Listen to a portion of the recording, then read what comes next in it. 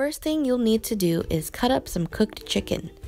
You can either use some chicken breast and just grill it up, or use a rotisserie chicken like I did here, and then cut some chicken up into little cubes or strips. Turn on your stove to just a little over medium heat, put your chicken into a pan, and then add in some frozen vegetables. It helps if you thaw the vegetables ahead of time, but if you don't sweat it. This bag that I got didn't have broccoli, and I really like broccoli in my chicken pot pies, so I bought a separate bag and added some of that in as well. You can do this with whatever vegetable you prefer in your chicken pot pie. Next comes the cream of chicken. You can use cream of chicken or cream of mushroom. They both will taste just great. You'll need 2 cans of this at 10 ounces each. Stir the mixture for about 8 minutes or so. It should look something like this, nice and creamy, and all of the vegetables and chicken should be softened. Next, oil down a pan that is about 3 to 4 inches deep.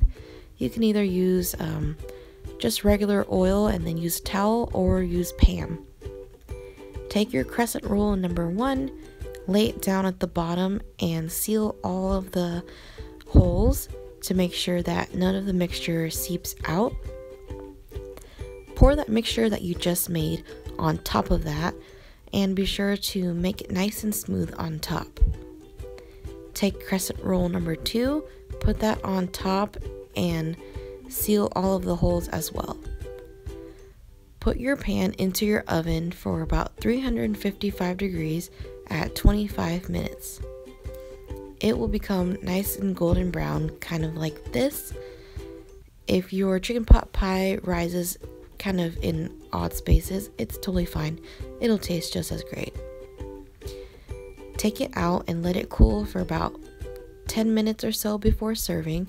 Should look something like this, nice and soft and fluffy.